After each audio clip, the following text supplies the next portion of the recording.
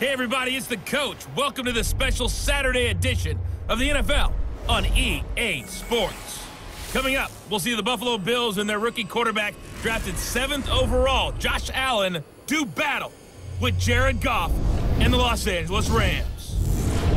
I'll see you again with scores and updates at halftime. But for now, it's my distinct pleasure to hand things over to our broadcast team.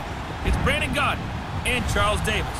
Gentlemen. Coach, thank you much. EA Sports coverage of the NFL brings us to the City of Angels, Los Angeles, California. The City of Angels showing it can be loud and raucous. This was the scene a moment ago as the home squad emerged from the tunnel. They're ready for football and ready to watch their Rams do battle with the Buffalo Bills. I'm Brandon Gaudin along with Charles Davis. Charles, good matchup here. A couple of playoff teams from a season ago. And just think about how the NFL works, partner. 8 teams that made the playoffs the year before didn't make it last season. So there's always going to be parity in this league, and guys have to be ready to go. Just because you made it the year before doesn't necessarily mean you're going to get back again. I can't say that's something you see often, but it worked out for them. Tie game, they try to get the ball back, and they do. You know, when I was a kid, my dad used to give me a lot of tales about this guy called Old Mo. I never knew who Old Mo was. Now I do. It's Old Momentum, and they want to keep riding it. Old Mo. Is that a true story? Or? True story. Oh, I love your pops.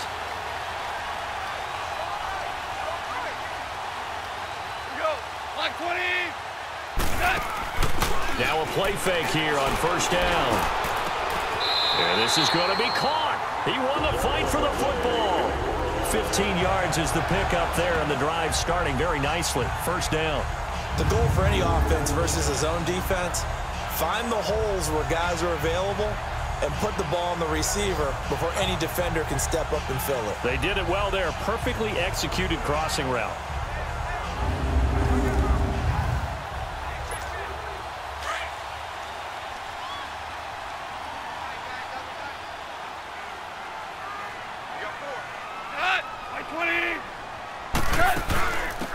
Now the first carry here for Todd Gurley. What a spin. And he's able to carve out about 6 there, down to the 37. And that was a good run. This was only one of 9 guys to go over 1,000 yards in 2017. And I think you can't let him run wild here. What do you think, 100 yards, the measuring stick? Always. That is the threshold. You want to keep him under that if you want to play good defense. On second down, here's Goff. It's hauled in by Brandon Cooks. And he'll go down at the 28. His first catch, good for 8 and a first down. Never make the mistake that the slot receivers, especially the little guys like we're watching here, are just quicker than fast. A lot of them combine quickness and speed, and they catch a lot of footballs, as we just saw there.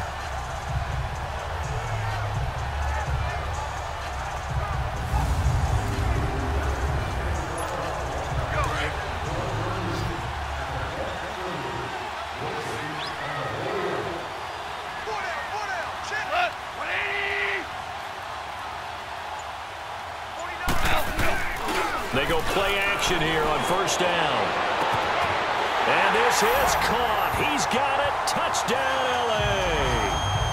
Tyler Higbee, 28 yards. And the Rams are going to take a first-quarter lead. And he is a reliable target. They like to get him involved. They got him involved there for the score. And they should. He's a very good player. Remember, they can use him in certain positions, so many different spots, and he usually comes through for them.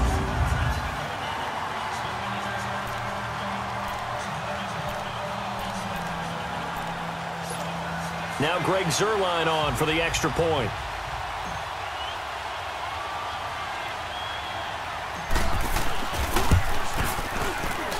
Zuerlein good with a PAT, and it's now a 7-0 game.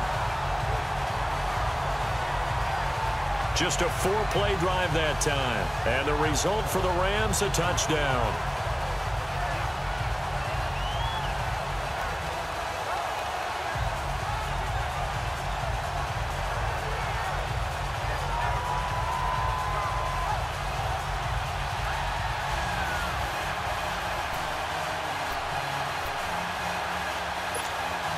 So look at this. They got the 7-0 lead in the pocket, and they're going to try an onside kick.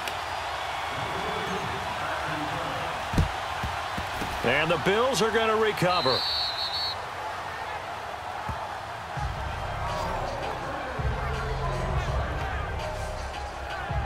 Josh Allen leading the Bills offense onto the field, and now that we're toward the end of the rookie campaign of Josh Allen, how would you assess it? How has he played? I think there have been some flashes where you've seen the Josh Allen and why he was drafted where he was. But I think when we're talking more about his running than his throwing, I don't know that that's a great thing, even though he's shown us some flashes of running ability that we just didn't expect. 1 3-week stretch, weeks 12 through 14, 99 yards, 135, 101 on the ground. Rush coming, and he's taken down. Samson Ebukam coming on the blitz. He gets him for a loss of 7. Okay, partner, a couple points of interest right here, all right? Offensively, we see that they came out throwing the football, but maybe more importantly, the blitz that came defensively, they got right after it. And you were telling me pregame before we came on air, you think this is something we could see a lot. Yeah, there's no doubt about it because this is a unit that wants to play the game on their terms. Now, following the sack, they'll look to make amends on a 2nd down and 17. All right, here we go. From the gun, it's Allen. Throwing over the middle, and it's incomplete. Charles Clay has tied in the intended target, and it's 3rd down.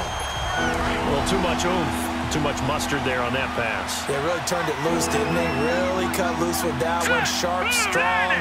Didn't lead to a completion, though. Made it very difficult. Allen. And that is incomplete. Had an open man that time, but ended up putting a little too much heat on it, don't you think, partner? Absolutely. Just needed a touch more air under it. Instead, he fired an absolute bullet.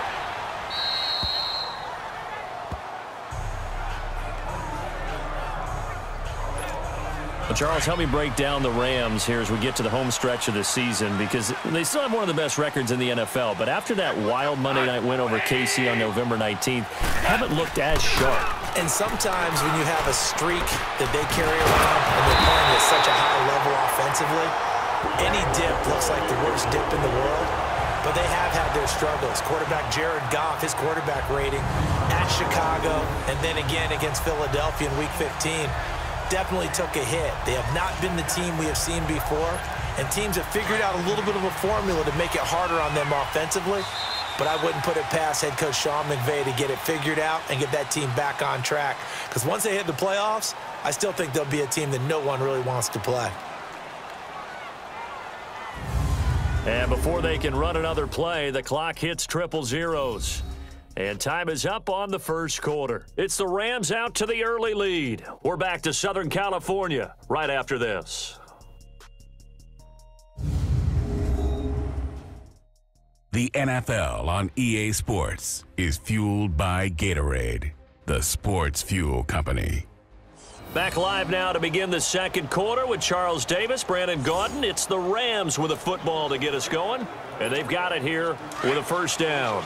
So from the 36 now, 1st and 10.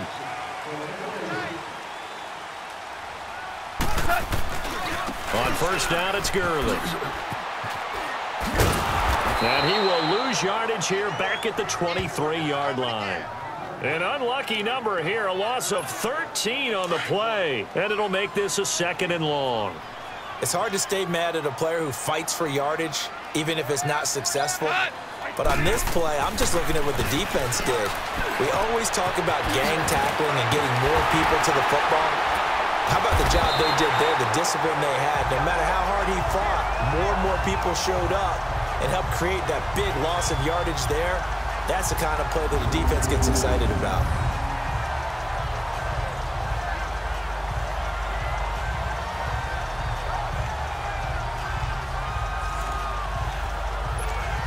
Goff in the offense with a 1st and 10. And he's a perfect 5 for 5 here to begin the game. 2 minutes to go here in the 1st half. We're back to the City of Angels after this timeout.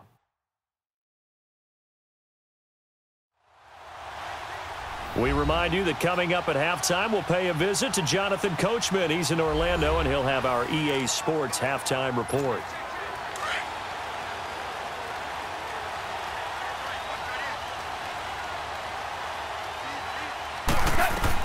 Now a first down throw. Gone. Oh, he's got a man wide open. Complete. And past the 35, he'll be dropped a yard or two shy of the 30. 11 more yards that go around. A first down as well.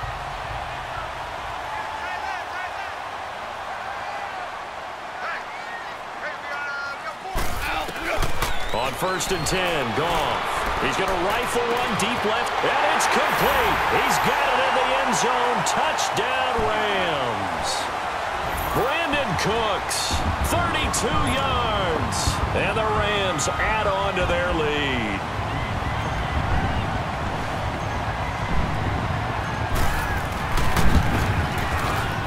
Zerline connects on the extra point, and it's now 14-0. A drive there of just 4 plays. And it winds up with a touchdown for Los Angeles.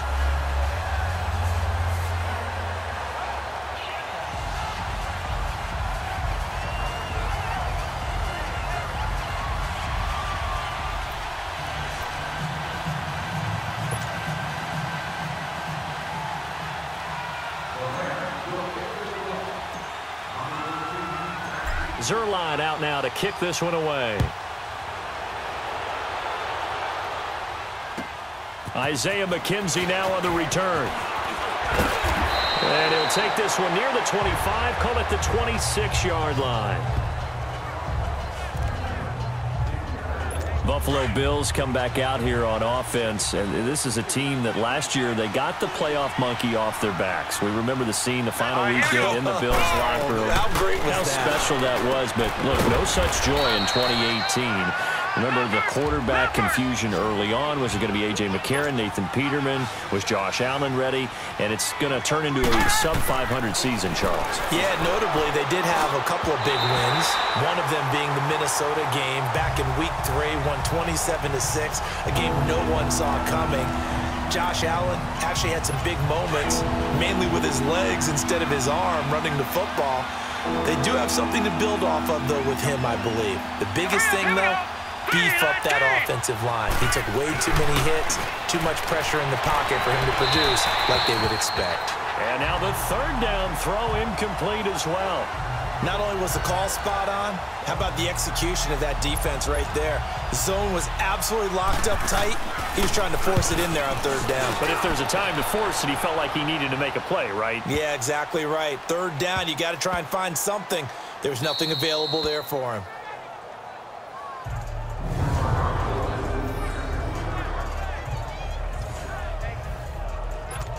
The Rams offense now making their way out to take over. And we'll see how this is played. Offensively, they've got the lead. Not a whole lot of time left. What do you think, Charles? Well, it's tempting to try and add to your lead, but a mistake there, that can change things in a big way. I say go ahead, take the knee, get on out for the half. Tremaine Edmonds there to bring him down.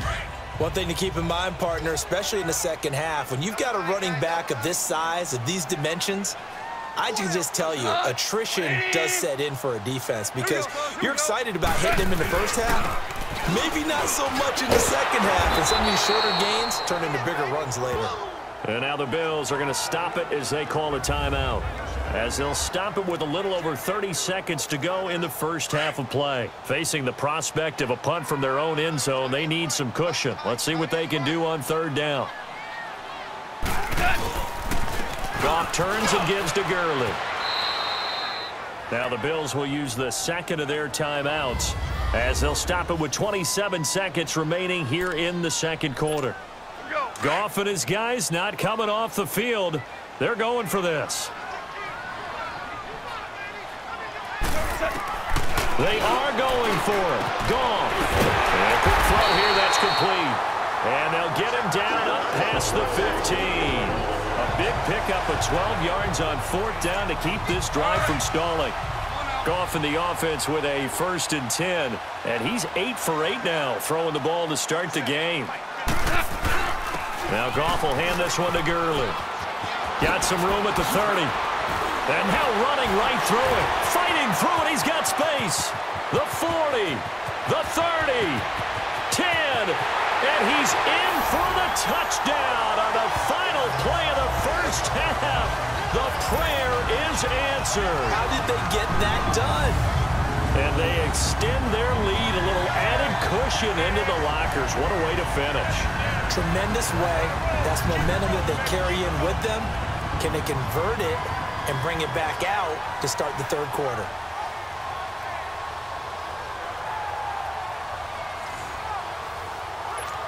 Zerline now for the PAT.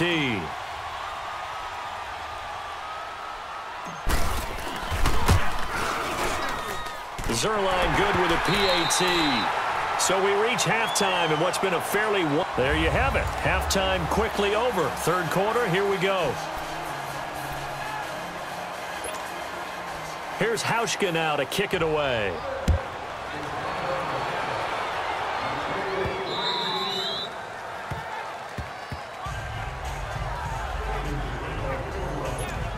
Here's the Los Angeles offense as they get set to take possession. They built a good first-half lead. Now they have a chance to add on to it. And what I'm thinking is that the offensive staff spent the entire halftime just working with them on, here's what we think they're going to do to attack us in the second half. Nice first half that we've had, guys, but be prepared for some change-ups. We're going to see them when we kick it off in the second half. See how they handle any adjustments that might be made defensively. Now it's Goff off the bootleg. Quick hitter here, it's complete. Oh, and now he bowls him over. Breaks the tackle, he's got room to run. And able to get this one across the 45 before he's brought down. He got 18 yards out of that one, and it gets him a new set of downs. But when you hit him on the move like that, and he's able to get into open field with a full head of steam, oh boy, it's going to be tough to get him down. Yeah, there was a big window. They're lucky they did get him down. And that is incomplete here. Brandon Cooks, the receiver he was going after. And that'll bring up second down. Well, partner, league-wide, I think we're set up for a wild month of January. It seems like this season, more than others, we've had a number of teams that you maybe say, hey, they're the Super Bowl favorites. Kind of the Rams early, then it was the Chiefs. Patriots kept winning, then the Saints, and now, heck, maybe even the Texans or the Bears could claim that moniker. Yeah, it's going to make for a wild month of January. And you just wonder right now, are we missing a team or two that's just a little bit outside the playoff hunt? Could they get hot and be those teams you don't want to play and carry that momentum all the way to the Super Bowl? Yes, I'm looking at the Indianapolis Colts as one of those teams. Throwing on third, gone. And the Bills are going to get him as he goes down.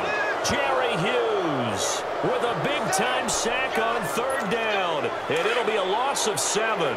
To me, the defense was looking a little gassed near the end of the first half, but they've come out of the locker room with a little extra spring in their step. Wonder what they did at halftime to get them so motivated. I don't know, but that sack looked good. Now let's see if they can build on the momentum of that play. And he's not able to get away. He is stopped well short of a first down. Well, their first fourth down attempt earlier was successful. This one backfires for a turnover on downs. I like their aggressiveness. I like what they're doing. They got it the first time they went for it. Why not a second time? I don't think they'll be daunted from attempting it again. If you're on the defensive side of the ball, though, any fourth down stop is a big momentum play. Brandon, that play typifies what we've seen from the offense all day long. They've had no success getting things going. I think for the offensive coordinator, he's got to go to that side of the play sheet that says, and he's going to be swallowed up. Sacked back at the 45-yard line. Samson Abukum coming on the blitz. He gets him for a loss of 7. So one quick, easy analysis about why they've struggled so far. They keep putting themselves in third and long situations. They just took another sack right there. And the offensive film session tomorrow may be a little longer than it normally is. Not a lot of positive grades will be handed out thus far. And he'll be brought down on what's going to turn out to be the final play of this third quarter. A lot of happy faces in the crowd at this point as their guys have a big lead here to start quarter number 4. A critical one here if they're going to have any shot at this thing. So they'll go for it on fourth down. Let's go! Green, 39! Now Allen, got to have this one. And they will not be able to hook up there. It's incomplete. The Bills' drive stalls out on fourth down. And this defense will take over right near midfield at the 49-yard line. Well, you feel the excitement build on those fourth down plays. Defense has to stay out there, but for the offense, when that thing doesn't work out, such disappointment. It can absolutely be a deflator, but how about the defensive guys? If they stop you on fourth down, they are absolutely elevated going to their bench. They're elevated now. Big stop on fourth down. But how about this aggressive approach? Got the lead, fourth quarter, continuing to throw the football. Are you thinking about Super Bowl 51? Atlanta had the lead against New England, and they ended up giving it up. I was going to say, don't say it, but you did say it. I did, didn't I? Yeah, anybody watching Atlanta, our apologies. No gain on the play. It'll be second down. Perfectly designed blitz right there. They took that one from the grease board to the field because they were able to free up their linebacker to get into the backfield and spill the play. So it's Rams football here as we get you reset. And no doubt what they're looking to do is just salt away the final couple of minutes and escape with a win. Now it's gone. And he will find his man on the outside.